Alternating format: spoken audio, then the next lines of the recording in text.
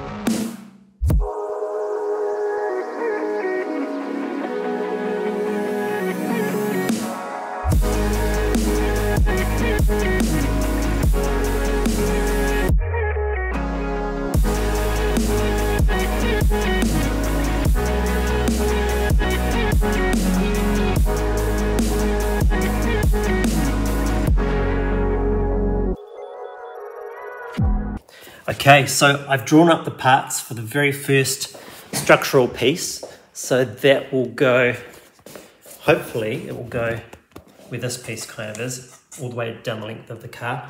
I've actually drawn it up in two separate pieces because the sheets of foam board that I have aren't quite long enough to do the entire piece in one section. So do it in two pieces. Well, what I'll do is I'll print it out from my Illustrator file, my A4 printer, as usual, tile each piece out onto about probably 3 separate A4 pages for each piece, and then translate that onto the foam board and cut it out by hand. So let's do that now.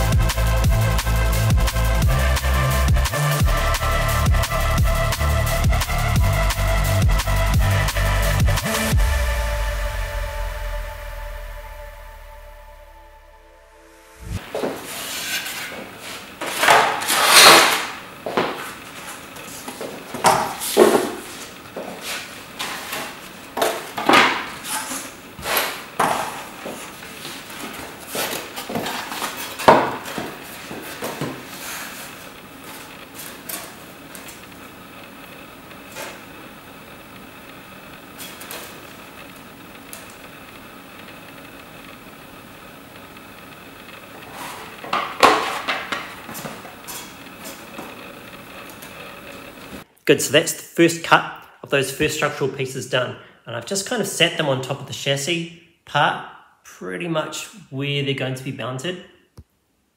And you can see that I've built tabs into the bottom of these structural parts, and they're just going to sit into slots in the chassis piece to hold them in place. So I haven't cut slots into the bottom of the chassis yet. That's my next job. Basically, I need to jump into the Illustrator file, work out exactly where the slots should be that correspond to the tabs that I built into these structural parts, tile out a guide on my A4 printer, lay that over the top of the chassis and kind of retrospectively cut the slots in the right spot. And then I can sit these structural parts into the chassis in the right place. So yeah, let's go and do that.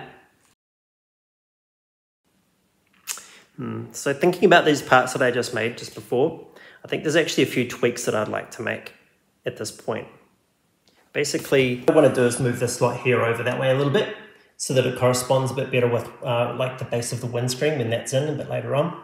And also this part here doesn't look very strong, so what I might do is change the front end of this piece to match this one to kind of bring it out like that, and that would just remove this kind of weak little bit just here. I made the tab at the bottom of that one really big, really wide, but I don't think it needs to be that wide. Basically, I want to avoid having big holes in the bottom of the chassis if possible, just because it's really kind of weak.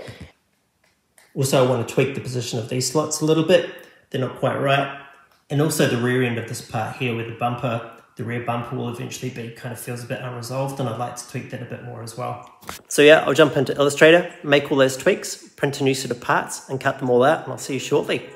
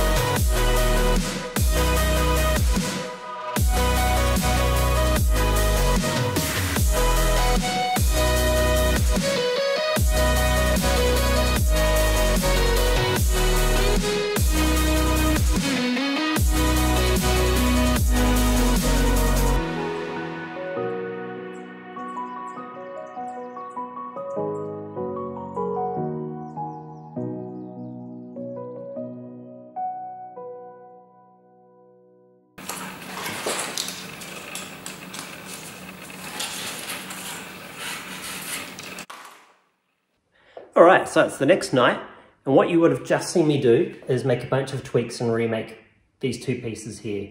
So some of the tweaks that I made, well, actually a lot of the tweaks were basically to these vertical slots. And I realized that they needed to be a little bit wider, just so that when I fit pieces into those later on, they'll just go in a bit easier. Also, I redistributed the spacing of them a little bit better.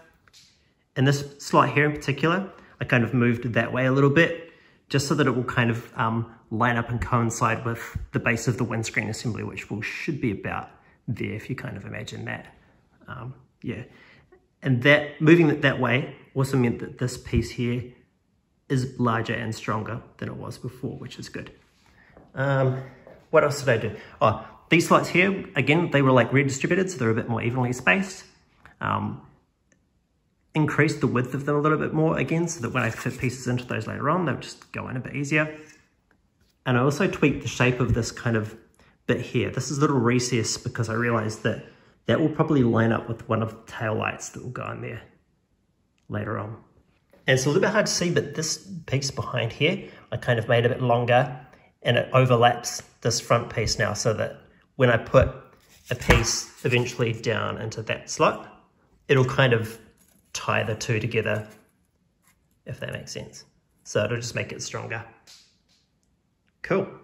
Awesome. So now I've made those tweaks, I'm happy with leaving those pieces as they are for now. I'm sure I'll make more tweaks and changes to those as I start designing more pieces that fit around them. But yeah, for now, what I want to do is jump back into my Illustrator file, do what I said I was going to do just before, and work out where all the slots should go into the chassis, so I can start actually fitting these inner structure pieces to the chassis. So let's do that now.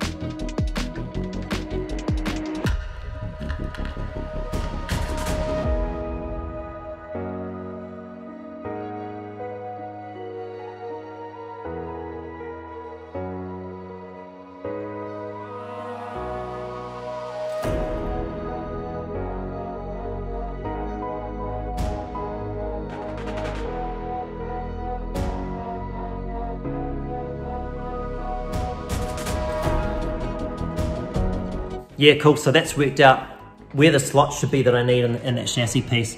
Some of them, like these ones here, they're actually for parts that I'm about to design. I haven't actually designed or built those, so I'm kind of guessing or hoping that those are in the right spot. I think they are, but we'll soon find out. So yeah, let's print this out on my A4 printer. I'll tile it out, lay it over the top of the chassis piece that I've made already, and use that as a guide to cut out exactly where all those little slots should be. And then I can start fitting those inner structural parts to this chassis. Let's do it.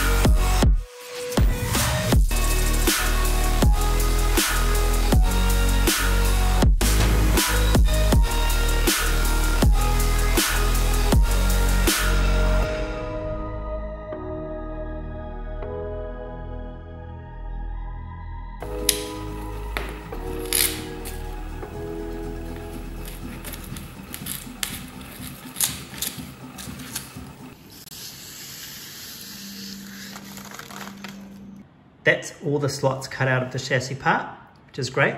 What I've done is actually just cut through the top layer only. Like I'd initially thought that the slot would go all the way through both layers of foam board, but it kind of doesn't really need to, and it just makes it more difficult if you're gluing these two chassis pieces together. You'd have to kind of perfectly align every slot so they lined up perfectly. So what that also means is I need to make these tabs a little bit shorter. So I made them tall enough to go through 2 layers of foam board, but now I only want them to go through 1. So I need to cut these ones down a little bit on these parts that I've already cut out. And I also need to go into my Illustrator file and just tweak the plan to make sure that these are the right height.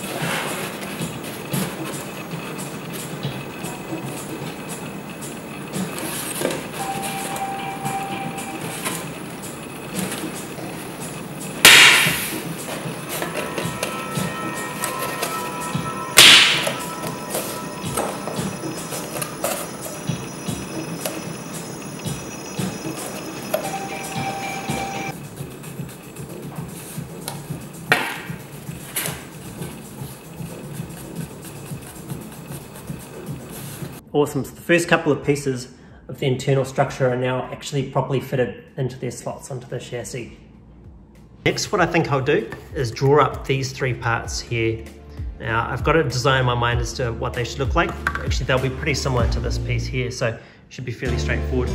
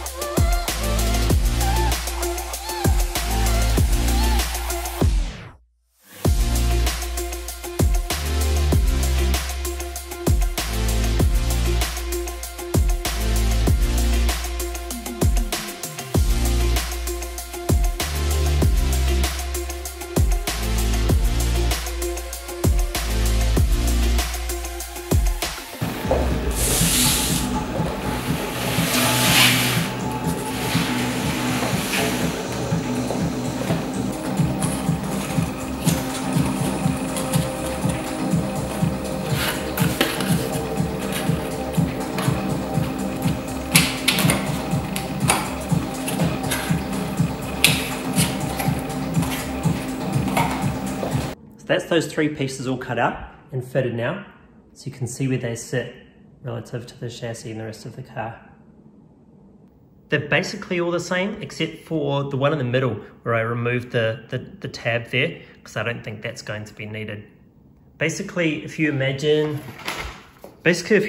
like this is the hood or the bonnet, depending on what part of the world you're in, I'm thinking you'll be able to kind of assemble the hood as a complete separate unit like this, and then that will kind of fit over those two big main tabs over the top like that.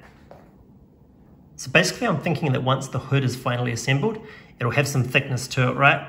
So this line here represents the top of the fender, and once the hood's completely assembled, it should come up and just be nice and flush with the top of the fender like that. That's the idea anyway. We'll see how it goes when I get around to building the hood. So the next piece I think I need to make is basically just like a rectangular piece that will fit onto the back here like this, and slot onto those tabs that are built into these three new parts. If you imagine that like this big open area is going to be where the interior goes, this will kind of basically represent kind of your footwell and where the dashboard sits. But yeah, if I make a piece like this with three slots in it that goes over those tabs, that should tie it all in together and make it nice and strong. So I'll make that part now. So one thing that I haven't been doing, but I really should, is just start labeling each piece that I've cut out. So basically each part that I've drawn up in Illustrator has its own individual like name or code. I need to start writing that name and code on each piece that I cut out. It just helps me keep track of what's what. So like for example, if I need to make a tweak to this part here, I could just look at the code that I've written on it and I know exactly what that corresponds to in my Illustrator file. And I'll probably start noting like the version number on each one as well. so that I know that I've always got the correct and most current version of the part that I've cut out on the build.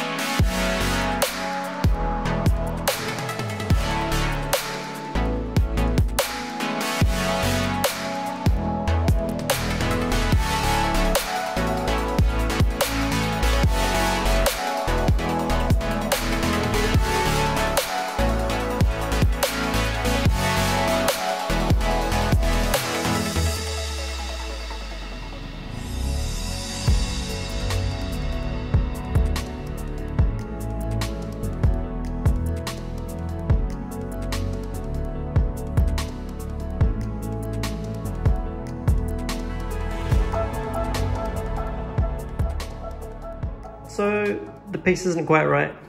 Basically it's a little bit too short. I measured the height of it from these pieces, but I should have measured the height of it from this piece here. So it's a little bit too low, I don't know if you can quite see that on camera, but yeah, I'm gonna have to tweak it, reprint it, cut another one.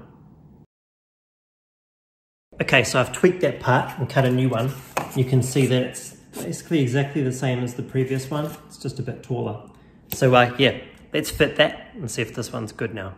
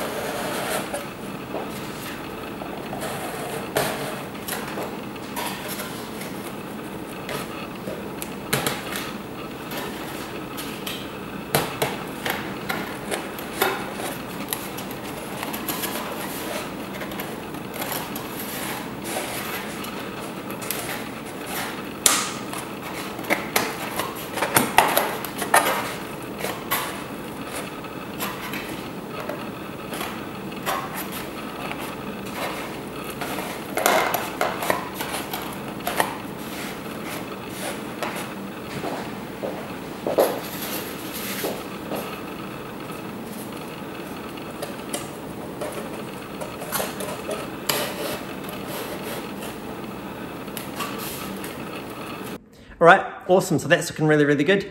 Probably the last thing I'll do for this video is just cut another pair of these pieces here. I'm just off camera because you saw me cut those ones earlier and the process is the same. But I'll just cut those out and put them on this side of the car just to make it look a bit more symmetrical and complete. So I'll do that now. All right, so it's the next day. Last night turned out to be a little bit of a mission of making a bunch of little tweaks to all of those parts that I've just made, recutting a full set of new parts, reassembling it onto the car. Basically, there were just a bunch of little things that I wasn't quite happy about. Well, I was reasonably happy about it, but like now I'm starting to think ahead to some of the other assemblies that will attach to these internal structures.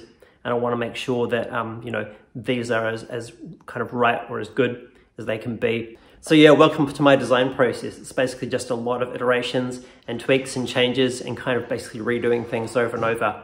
But yeah, I didn't film any of it, because you've seen it before. It's just the same process of kind of making tweaks to the Illustrator file and recutting things. So to give you an idea of some of the tweaks that I made, basically I changed the front profile of these pieces here. So now they have a big, well, 4 of them have a big tab on the front. The center one doesn't, because I don't think they all need tabs. But what I'm thinking ahead to is when I come to design and build the front bumper, I can basically assemble it as an entire complete unit at once, and then slide that on over these tabs. So that's how the front bumper will attach. Before, if I show you the previous version, this is the previous version that I made in the rest of this video, you can see that I didn't really know or have any idea about how the front bumper was going to attach. So I just kind of made up this profile just as a place to start. But yeah, no, I don't think that would be very useful. Another tweak that I did was I moved this piece here kind of back a little bit. And I think that will better kind of line up with where the A-pillar for the roof will come down and join. You can see there's a sort of convergence of a bunch of different pieces here, and it makes it really, really strong. I think that's going to be a good point for the A-pillar to join into. Also, I've reshaped the profile of this piece here. This will be the top corner of the kind of Z-tune style fender, which has this kind of little bit that kind of sticks out at a bit of an angle at the top. And you can see that this edge is starting to inform kind of the outer bodywork shape down the side of the car. So yeah, at first I was a little bit bummed how this side piece had to be split over two separate parts because it didn't fit onto a single sheet of foam board. But actually I think it's turned into a bit of a happy accident because you can see how the two overlap through this center section here, which has to be a big open kind of hole basically for where the interior is going to go in. You can see that that makes like a double layered section on both sides, which makes it really, really strong. So I think it's actually turned out to be a good thing that it's two pieces. And yeah, you won't actually see any of this when the car is finished. This is all internal structure type stuff. It's given me a good platform to start building all the rest of the car and eventually the outer body panels onto. Nice, so that's a wrap for this video, I think. I've made a really good start on all the internal structure work for the car. I'm going to now get busy designing and building all the parts for kind of like the rear structure of the car. But yeah, you have to check into the next video to see how I go. Thanks for watching, and I'll see you in the next one.